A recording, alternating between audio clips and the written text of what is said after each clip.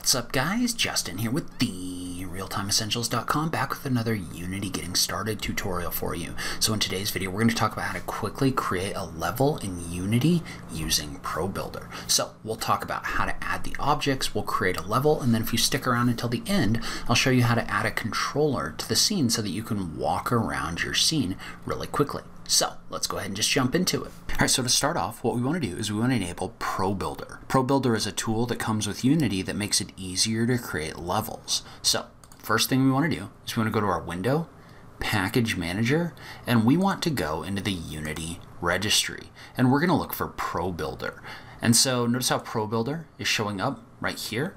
And so ProBuilder is showing up on this list, so all we want to do is click on the button for install. If it doesn't show up for whatever reason, you might try turning on enable preview packages in the settings. So just click on the gear, project settings, and then click on the button for enable preview packages. So if you don't see it, you might do that. But we just want to click on the button for install. So we're going to install ProBuilder. That's going to bring the package into Unity so that we can use it in order to add objects to our level. So now ProBuilder has been brought into Unity. And so what we want to do is we want to add a ProBuilder object.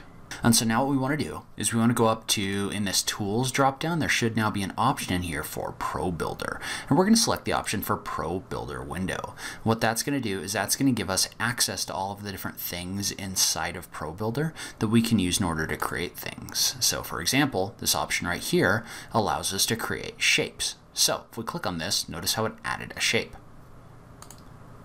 And notice how there's two ways you can look at this. You can either look at this in icon mode, right here, or you can look at it in text mode. Usually I use the text mode, but you can really go either way. I just find that I don't necessarily know what the pictures mean, so just go with whatever you're most comfortable with.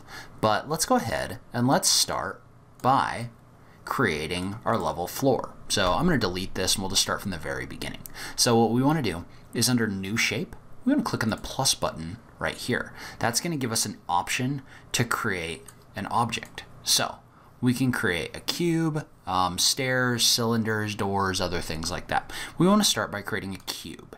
And we'll go ahead and we'll set the size to maybe like 50, 50, and 0.25. So we're going to use this as our floor object in here. And we're going to click on the button for build. And so basically what that does is that adds this as a Unity object inside of your scene. So notice how I can move it around like this if I decide that I want to.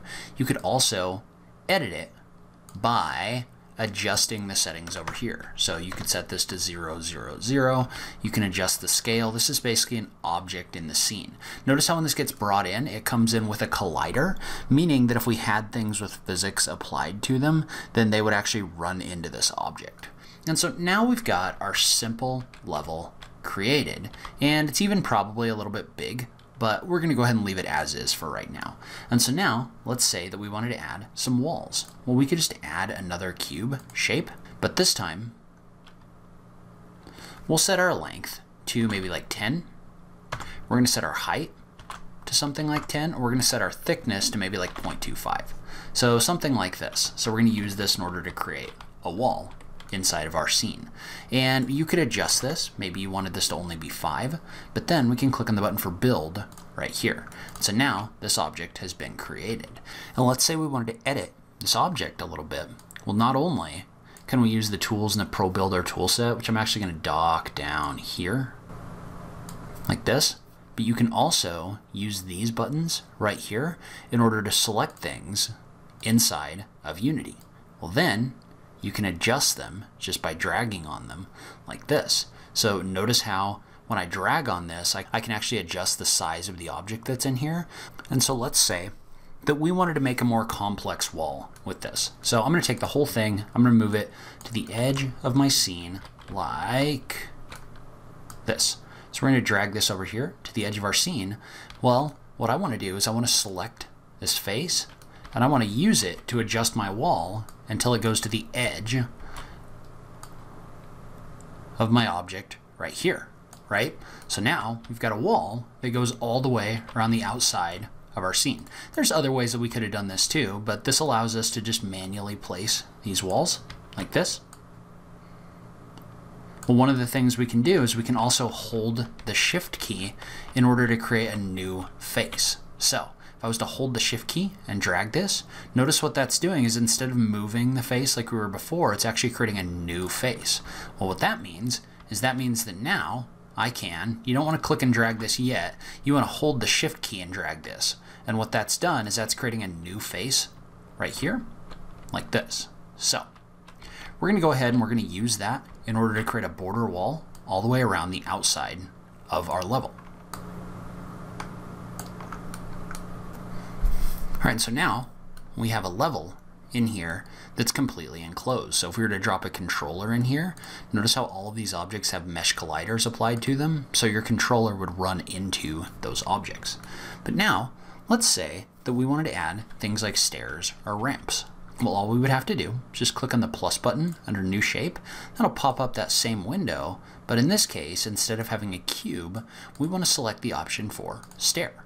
And so when I add the option for stair, notice what that's going to do is that's going to add a stair object into my scene.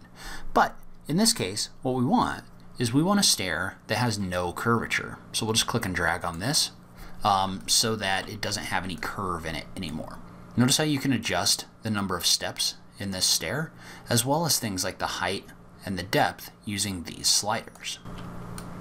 And I'm going to go ahead and I'm going to rotate this like this. And I'm going to go ahead and I'm going to set this stair so that it's got some more depth to it. So we're going to make it a little taller, like this. We'll give it some more width. So something like this. I know it's a really wide stair, but that's okay for what we're trying to do right here. Then we're going to click on the button for Build. So now we've got a stair in here. And so I'm just going to add a couple more elements to this scene, and then we'll talk about how we might be able to add a second floor.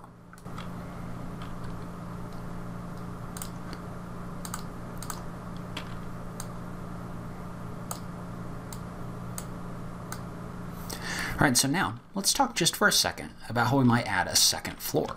So, because we've got a stair that comes up right here, right? Well, what you're going to want is you're going to want a second floor up here that you can run onto.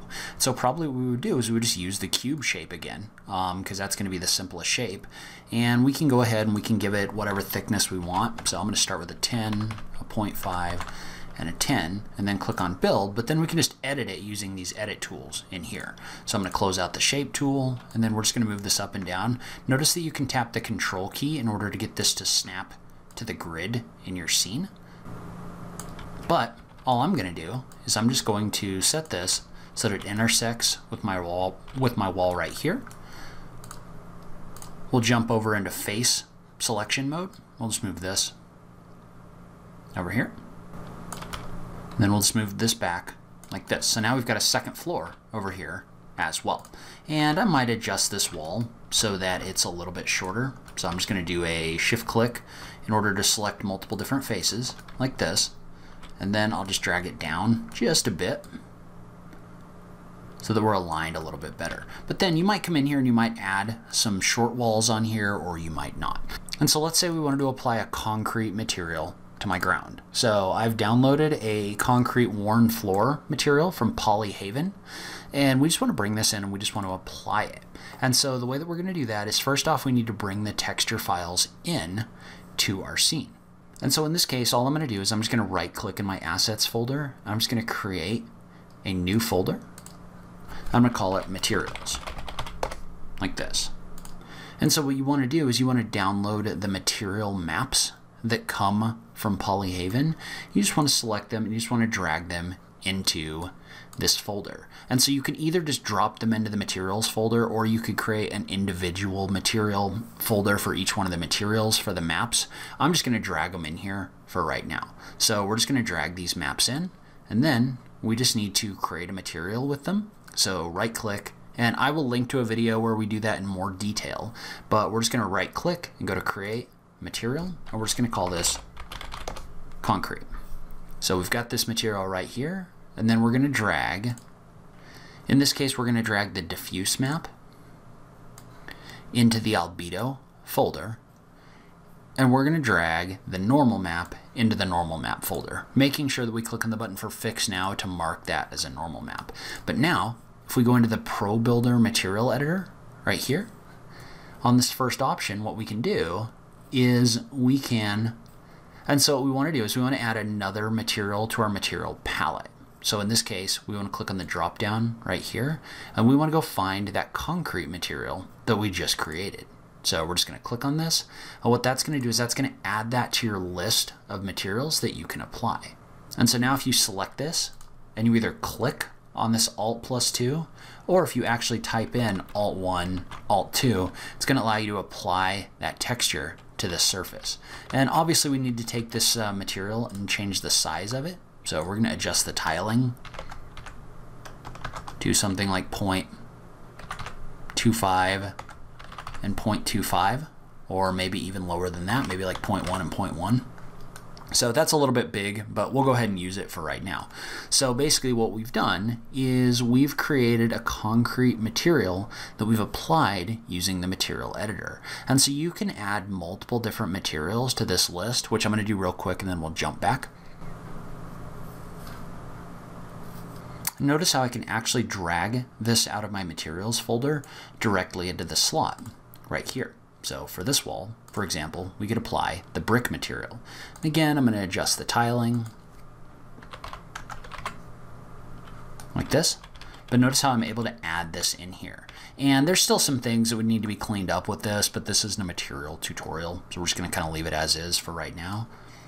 But so we've got these materials in here. Let's say that we wanted to add the concrete material to just the steps, and then we wanted the brick on the edge here.